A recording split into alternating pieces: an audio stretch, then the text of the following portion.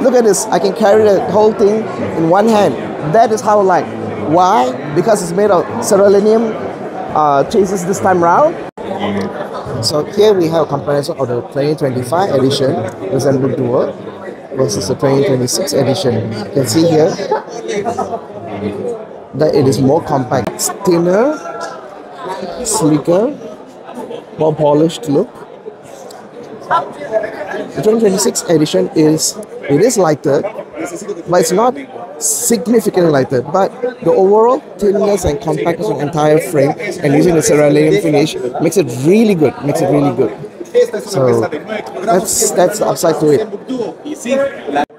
And over here you can see some of the upgraded components like better cooling, a much stronger hinge.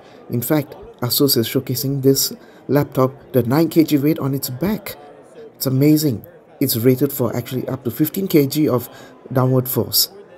Fantastic. Feels great, feels impressive.